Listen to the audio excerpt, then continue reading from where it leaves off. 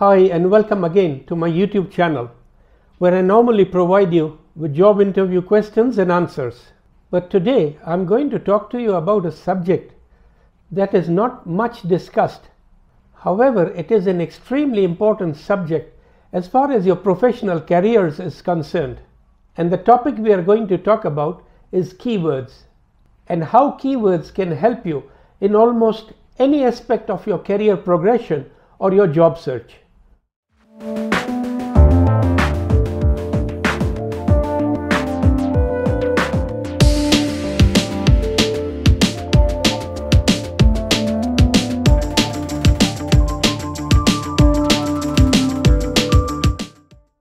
Talking about keywords generally would be an endless discussion. So I will be focusing only on talking about keywords related to jobs and your professional careers, and how they can make a huge difference in helping you to achieve your career goals. I cannot emphasize the importance of keywords enough at every step that you take in finding a job or to move your career forward, starting from the basics of building up your online profile and personal brand, right up to the preparation for a job interview. So listen carefully to the rest of the video and take notes if required.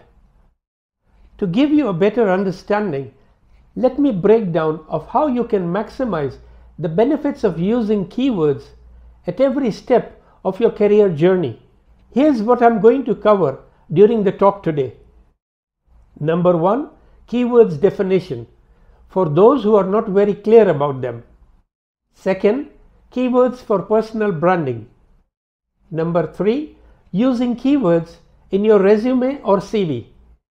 Number 4, finding keywords in job descriptions and job advertisements. And finally, using and practicing keywords in your job interview preparation. So let's begin by looking at the basic definition of what a keyword is.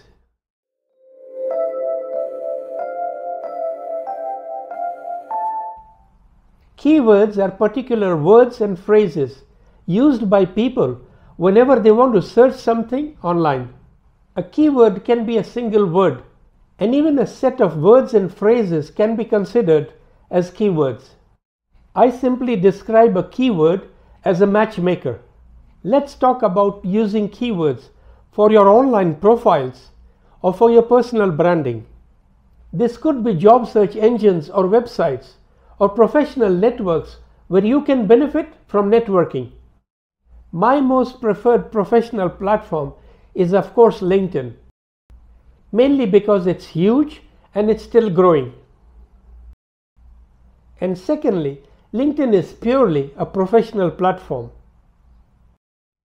The use of keywords in your profile means that you will be advertising your brand to exactly match what you're looking for as far as a job is concerned. In the same manner, headhunters and recruiters will be using keywords to find people who match the talent that they require. And that's why I consider keywords as matchmakers. Later in this video, I will provide you with a list of keywords that you can use in your profile to describe yourself, your qualifications, and your skills. Next, using keywords in your resume or CV. Even if you don't have an optimized and professional resume yet, you will already have many keywords mentioned in it.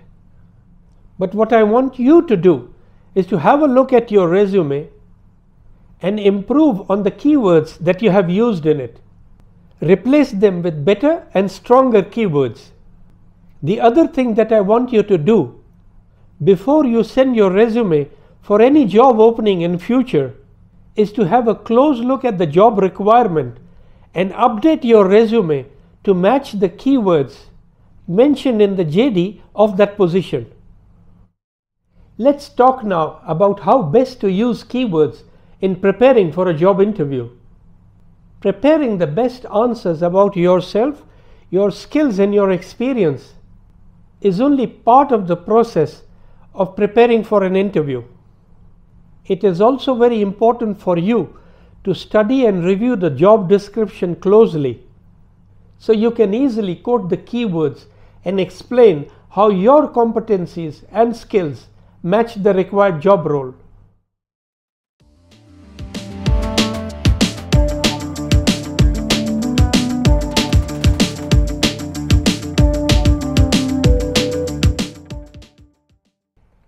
In the second part of this video, I'm going to show you a live example of a job advertisement and how we are going to work on the keywords extracted from that job advertisement. I will then show you one of the best ways of identifying competency and skills keywords from the JD and what to do with them. And finally, I will share with you a list of 44 keywords that are both strong and unique. These are some of the keywords that I use for my clients when upgrading their resumes and profiles. I am sure you will find these keywords very useful based on your profession and the job that you would be applying for. Here we have a JD for an office manager position as an example. Now I tried to pick a general role for this example to make it easier for more people to understand.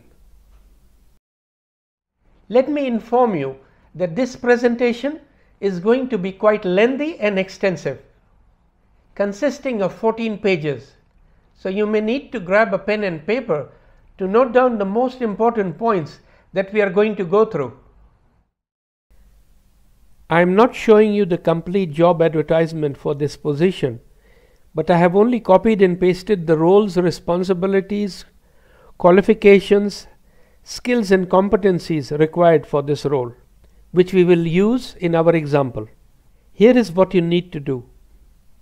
First, highlight all the keywords that you see in this JD, just like I have highlighted them in yellow. These keywords could be related to your work experience or the skills and competencies that are mentioned for this job role. Let's move on to the next 2 pages of this JD.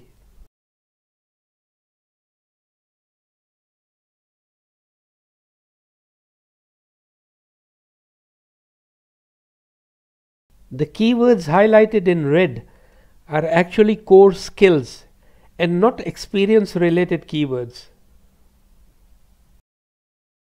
The next step is very important. You should try and write down the keywords that relate to your experience separately and write down the keywords that are purely skills related separately. And when we talk about skills, always try to segregate hard skills from the soft skills. Let me briefly explain the differences between the two. You can consider hard skills to be skills attained through training, reading, or through practical experience of conducting any tasks or duties. Hard skills are also mostly measurable and tangible. Meanwhile, soft skills are skills that may not be measurable immediately, and they may be part of our character and our nature. Let me provide you with an example of both types of skills. If I am an expert at a certain kind of computer programming, that will be considered as part of my hard skills, as I have obtained it through some kind of training or self-learning. My level of expertise in that programming may be measurable. On the other hand, if I tell you I have strong leadership skills, you will not be able to measure those skills immediately until I am not able to demonstrate it practically. So skills like leadership skills, communication skills are considered as soft skills. The main idea of separating keywords into experience and skills is to give you a better overall idea of where to mention which keywords, especially when you are updating your resume to match a particular job. In the next step, write down the keywords from the JD that we highlighted earlier related to your practical experience separately.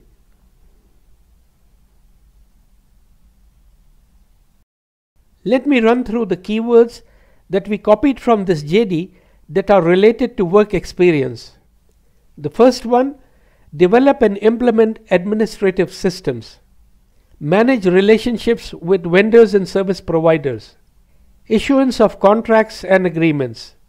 Handle travel arrangements. Communication with customers and partners. Ensure computers and softwares are maintained. Develop and maintain the CRM. Issue invoices and collect payments. And managing the petty cash account. You will notice that these keywords are mostly related to functions or tasks that you might have performed in your previous jobs. Now we move on to segregating the skills into hard and soft skills. Have a look at the hard skills that I have extracted from this JD.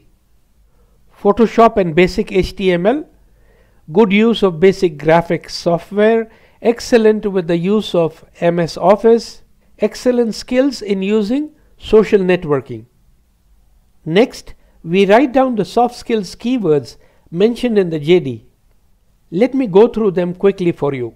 Manage relationships with vendors and service providers, communication with customers and partners, planning and time management, organizational and analytical, communication, work under pressure, multitasking, disciplined, committed, and good interpersonal skills. You might have noticed that the first two soft skills that I have mentioned on this list of soft skills are also given in the experience keywords. This is okay to do because sometimes some skills can be included under your experience. This depends on what profession or field of work you belong to. Now let's have a look at some examples of how these keywords can be used in sentences. I will give you two examples of each. The first one is how to mention your experience in your resume, which may also be copied onto your online profile. Example number 1. As the administration manager during my last work experience, I was responsible for the issuance of contracts and agreements with vendors for supply of office equipment and machinery. So here we match the keywords issuing of contracts and agreements in your resume. Here is the second example to mention the keywords manage the petty cash. In my previous roles, during the absence of the accountant, I was entrusted with the responsibility of managing the office petty cash.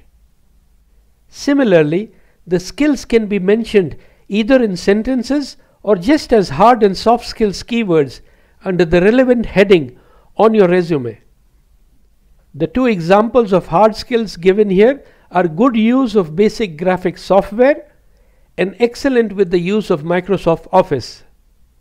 And for the soft skills keywords, we see the two sentences about managing relationships with vendors and service providers and working under pressure. Let us have a read together. Exceptional skills in building and maintaining customer and stakeholder relationships. And the second example, highly competent in working under time and workload pressure without compromising on the task result, timeline, and quality. Please remember that segregating the keywords into skills and experience does not need to be a complicated process. All you need to do is to first highlight the keywords in the job description and then write them down into the three headings that we have seen here.